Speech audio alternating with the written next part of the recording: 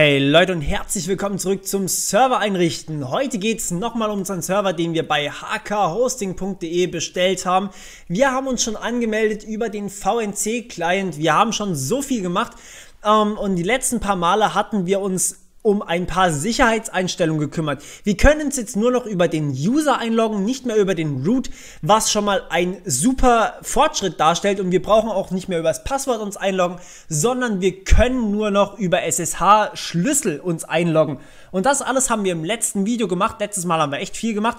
Ja, und dieses Mal geht es um ein paar weitere Dinge, zum Beispiel eine Firewall und Fail to Ban. Gut, was wir machen wollen, ist als erstes mal uns einloggen als User. Das heißt, ja gut, wir haben hier schon mal, oder ich habe hier schon mal eine Session aufgemacht und mich als User eingeloggt. Das haben wir letztes Mal auch schon gemacht und jetzt wollen wir ein paar Sachen installieren. apt-get install fail to ban wäre das erste. Fail to ban ist... ja, genau. Wir hatten gesagt, wir sind kein Root mehr. Wer hätte das gedacht? Ich hätte vorne dran sudo eingeben müssen. Man gewöhnt sich schnell an Kleinigkeiten. Sudo apt-get install fail to ban. So, fail to ban ist ein wunderbares kleines Tool, das automatisch blockiert, wenn auffällige Tätigkeiten durchgeführt werden. Das muss man auch fast gar nicht konfigurieren. Eigentlich muss man es nicht konfigurieren. Es ist hauptsächlich eigentlich schon fertig und man muss es eigentlich nur installieren. Ist schon super dabei. Und ja, wenn irgendwer komische Sachen mit euch macht, zum Beispiel irgendwie aus Taiwan sich jemand einloggt, dann wird er erstmal geblockt, falls ihr euch nicht 100-mal schon aus Taiwan eingeloggt habt oder sowas. Das ist sehr praktisch, wenn man zum Beispiel automatische Abwehr haben möchte. Ja. Okay, nächster Schritt wäre automatische Updates. Warum automatische Updates? Ich habe euch letztes Mal schon gesagt, Updates sind extrem wichtig und man sollte sie sofort installieren. Zumindest die Sicherheitsupdates sollte man sofort installieren, wenn irgendwas Neues rauskommt. Denn dann kann man auch einigermaßen sicher sagen, okay, ich habe mir höchstwahrscheinlich keinen Einbrecher eingefangen. Wohingegen, wenn jetzt ein Tool veröffentlicht wird, sagen wir mal, dass über SSH sich Zugriff oder keine Ahnung, einfach euren Server komplett der Öffentlichkeit verfügbar macht und ihr updatet für 3 Wochen nicht, dann ist es relativ wahrscheinlich, dass sich früher oder später mal jemand an eurem Server zu schaffen gemacht hat. Und plötzlich habt ihr einen Einbrecher bei euch auf dem Server hocken und der kann damit alles machen, was er möchte. Das möchte man natürlich nicht, deswegen sollte man Sicherheitsupdates so schnell wie möglich installieren, nicht erst nach 3 Wochen. Und genau dafür gibt es auch Software. Und zwar sudo apt-get install und also sudo, da müsst ihr natürlich das erste Mal natürlich noch euer Passwort hier eingeben, was ich allerdings schon mal gemacht habe. Sudo apt-get install, wir wollen unattended-upgrades. So, das ist auch eine Software, ob man es glaubt oder nicht, und ja, die sorgt dafür, dass wir hier sozusagen die Möglichkeit haben, unsere Upgrades automatisch durchzuführen. Ja, das ist fertig. Es hat eine Konfigurationsdatei und zwar in /etc,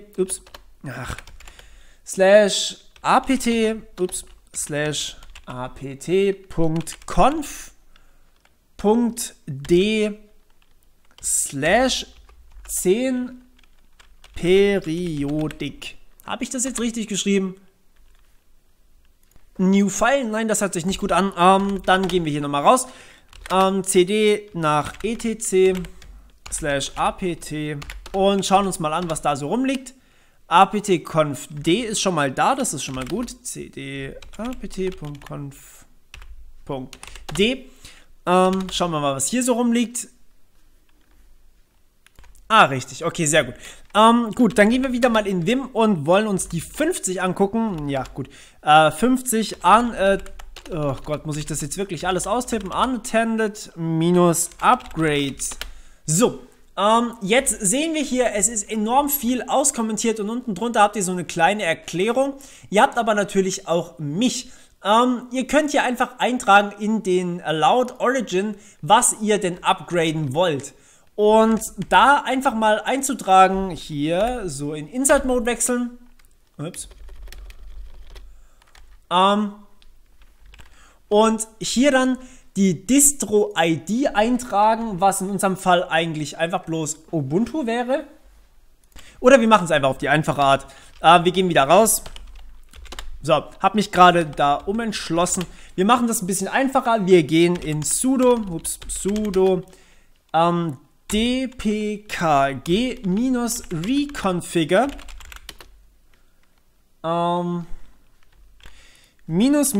-priority gleich low unattended -upgrades. So.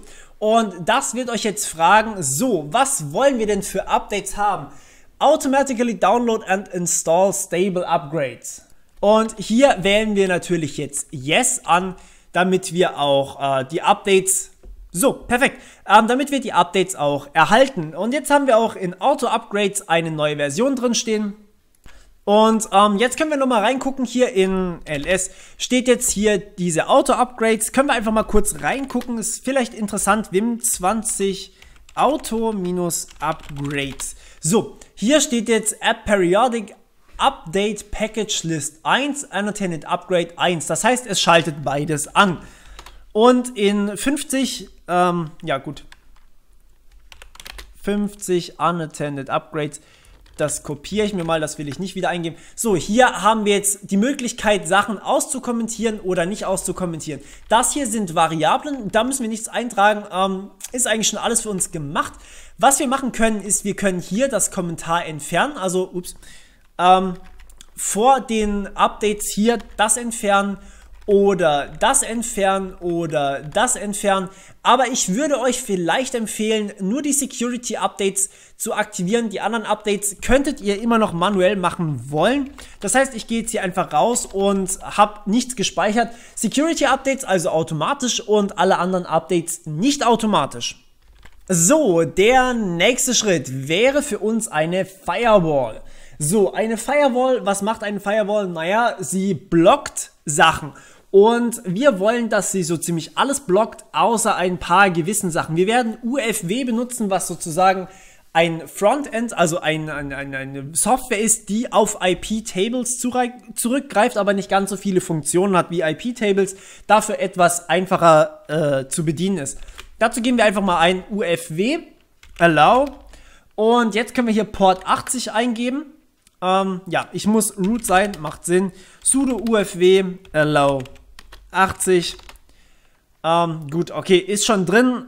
Sudo, also 80 wäre der Web-Traffic, also HTTP würde dann durchkommen, würdet ihr empfangen und alles andere aktuell nicht. Sudo UFW allow 443.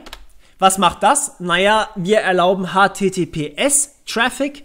Das heißt, wir haben jetzt auch die Möglichkeit, über HTTPS eine Webseite zu hosten und nicht nur über HTTP, weil das ja heutzutage irgendwie nicht mehr so wirklich gang und gäbe ist. Und wir können auch alternativ sagen, sudo allow UFW, allow HTTP oder HTTPS wäre im Prinzip dasselbe, das macht es automatisch. Oder wir können auch einfach SSH noch erlauben. Und SSH brauchen wir auch, sonst kommen wir nicht mehr rein. Und am Ende sagen wir noch, also ihr könnt dann natürlich noch mehrere Ports oder sowas erlauben. Wir können hier am Ende natürlich auch noch sagen, erlaube Ports 6000, was weiß ich was. Und ihr könnt es natürlich auf eure Bedürfnisse anpassen, je nachdem, ob ihr ein Game noch hostet oder sowas, das jetzt da gerade noch erlaubt werden muss. Das lässt sich alles noch im Nachhinein logischerweise auch machen. Was wir jetzt noch machen wollen, ist, wir wollen sie aktivieren, also sudo UFW enable. Und ja, wir wollen fortfahren.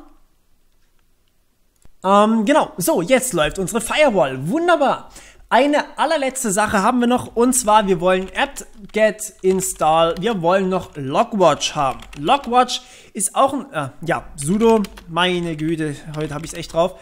Sudo apt-get install logwatch. Was ist logwatch? Logwatch sendet euch sozusagen eine E-Mail, wenn irgendwas passiert, wenn sich jemand einloggt oder sowas. Und wir machen das Ganze manuell, das heißt, wir sagen hier no configuration und warten kurz, bis es fertig ist. So, und jetzt wechseln wir wieder in Vim, und zwar wollen wir die Datei in user/sbin/logwatch, Quatsch, was laber ich? Die wollen wir uns nachher schicken. wir wollen die Datei editieren und zwar in cron.daily/0. Wir wechseln erstmal in das Verzeichnis. cd etc cron.daily.